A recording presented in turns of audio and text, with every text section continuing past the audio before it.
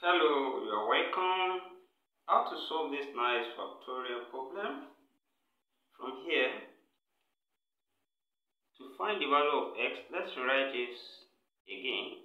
X plus 3 into bracket factorial. We can write that as x plus 3, then times x plus 2, then times x plus 1 factorial. From here, then divided by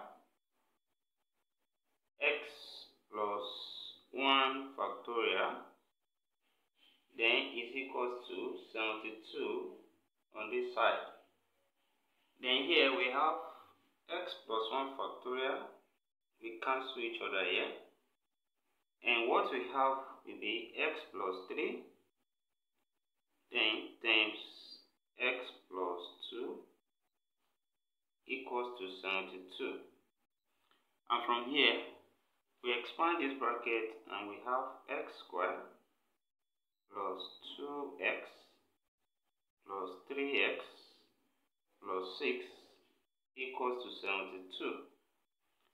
And in the next step, we can add this together. So this will be x squared now plus 5x, then plus 6. And let's take 72 here, become minus 72 equals to 0. And here, this becomes x squared plus 5x minus 66 now equals to 0. So factors of 66, of course, we can solve this quadratic equation and factorize. And the factor of 66 here, that will give us plus 5. Same thing as plus 11 minus 6.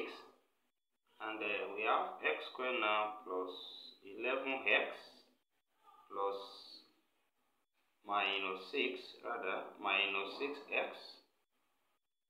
We give us plus 5x. And when we multiply it, we get minus 66. So minus 66 now equals to 0.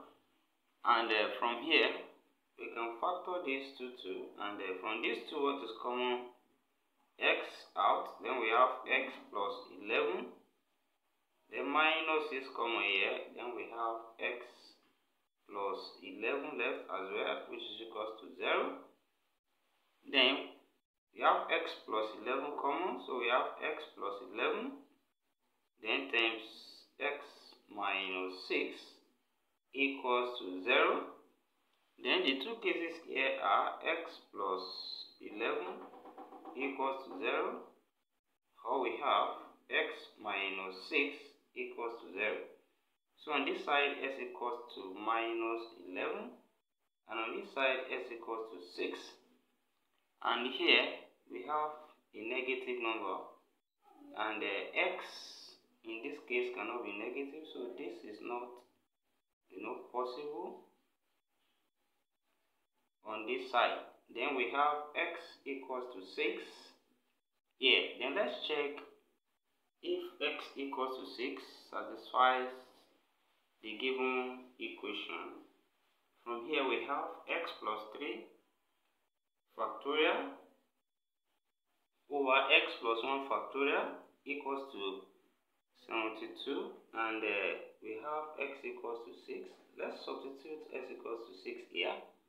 And this becomes 6 plus 3, then factorial over 6 plus 1 factorial. Is this equals to 72 from here? Then we have 6 plus 3 as 9, that's 9 factorial, over 6 plus 1, that's 7 factorial. Is this equals to 72?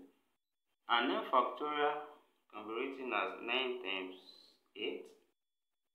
That's 9 times 8 times 7 factorial. Then over here, this is 7 factorial. Then equals to 72. Then 7 factorial cancel out. And what remains here is 9 times 8. And 9 times 8 here is, of course, 72. Which is equals to 72. So we have the left hand side equals to right hand side. And Therefore, we can conclude from here that x equals to 6 satisfies this given problem. Thank you for watching. Don't forget these steps. Subscribe for more exciting videos. Turn on the notification bell. Share this video. Give it a thumbs up. And put your comment in the comment section. See you next class and bye for now.